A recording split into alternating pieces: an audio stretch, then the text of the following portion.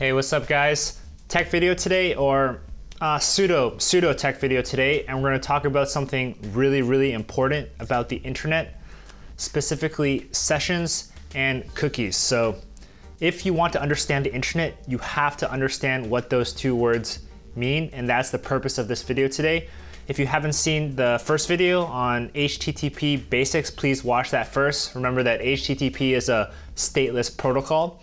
And if that sentence doesn't make sense to you, just check that out real quick and come back. So sessions, cookies, fundamental stuff. Everyone should understand this, and let's do it.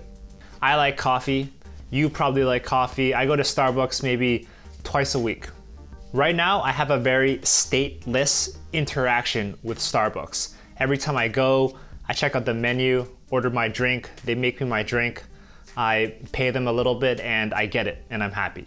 If I go back 3 days later, they don't really remember what I ordered 3 days ago, right? I'll just order again, look at the menu again, and this time I'll just get a latte. So every single interaction I have is stateless with Starbucks. Go in, order, get my coffee. So hope that's clear. Let's just think about how would we design a system so our interactions with Starbucks could be a little more stateful. And what does that mean? Like, how could Starbucks remember what I ordered last time? Or how could they remember my 10 favorite drinks? How would you design a system like that? Lucky for us, Starbucks has already solved this problem, and the way they solved it is exactly how sessions and cookies work on the internet. So the way they've solved it is they give you a Starbucks card that you carry with you.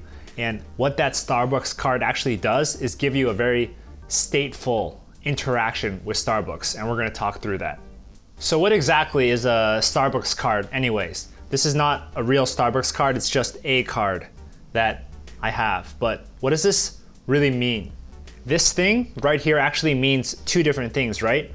When you carry this card around, this is your identification for Starbucks, right? But for Starbucks, they've already made an account for you to track all your stuff. Like the last drink you ordered, your top 10 favorite chocolate drinks. 2 parts, right? This is what you carry around, your identification, but it matches a thing on the Starbucks server where they're tracking all your info. So for this whole example is kind of just analogous to the internet, right? I'm actually the client ordering my drinks at Starbucks. I'm like a web browser for the internet, and Starbucks is kind of like a web server servicing my requests. So this ID card, the ID card that you carry with you, this identification that the client always carries, that's called a cookie. So if we have our cookie, right, the opposite thing to make this cookie even useful is the session which lives on the server. So Starbucks is tracking a lot of different sessions for all their different coffee drinkers. So why this cookie is important? Because it's used to match up with the right session. This is my identification, so Starbucks knows to retrieve my session. Hope that made sense. All right, just gonna repeat myself again to make it extra clear. I'm the client, Starbucks is the server. This identification card or cookie is always client side. If you open up your browser, if you have Chrome developer tools or anything, you can see every single cookie that your browser has saved for all the different websites you've visited. So it's always client side. And the session is sometimes, but not always, server side. If I go to Starbucks, I'm gonna show them this first, right? I'm gonna show them my identification so they can get whatever information they need about me. It's the same thing with web browsers. Every single HTTP request made by your browser sends a cookie along so the server can do something smart with it. All right, so I hope everyone's slowly digesting this, but you can see how the Starbucks card and Starbucks tracking my favorite drinks, that's kind of giving statefulness to my interaction with Starbucks, right? At the beginning of the video, I told you my interaction was stateless. Order a drink on Monday, order a drink on Tuesday, order a drink on Wednesday. But once I have statefulness, my experience gets much better, hopefully. This is the most important sentence to understand, and if you understand this sentence now, you understand sessions and cookies. Sessions and cookies are what makes HTTP stateful. I'll just say it one more time to maybe it'll sink in, but remember from the first video, HTTP is naturally a stateless protocol. sessions and cookies make it stateful. Okay guys, one last note before we wrap it up, but as you said, cookies always client-side. Remember that. When you hear the word cookie, just think client-side, and the browser is handling your cookies, right? But I mentioned earlier that sessions, where are sessions stored? Normally, they're stored on the server, but actually sometimes some applications actually choose to store session information on the client as well. And let's just talk about that real quick.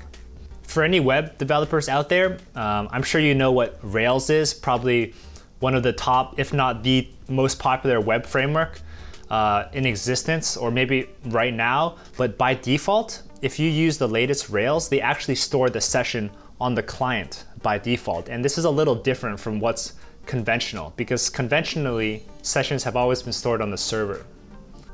What's the advantage of storing session information on the client? Well, the one major thing that it provides is that it's really, really fast, right? If your session information is on the server, you have to present this first. The server does a lookup in its database of all your stuff, and it gives you your 10 favorite drinks. But if the session is stored on this client, it's actually right there always, right? It's just really fast. So one good thing about storing sessions client side is that it's really fast.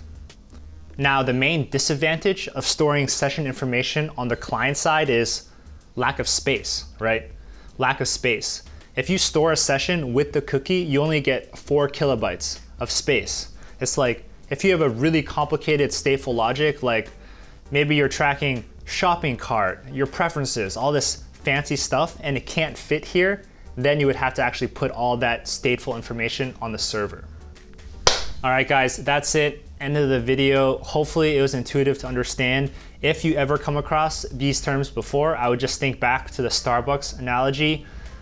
Getting a Starbucks card to use at Starbucks is just like using a cookie and presenting it to a website. All right, so sessions, cookies, that's what makes the internet stateful, and you have to understand what those two things are. So hope this video was helpful. Please like, comment, subscribe, all that stuff. Ask me any questions in the comments, and have a great week. All right.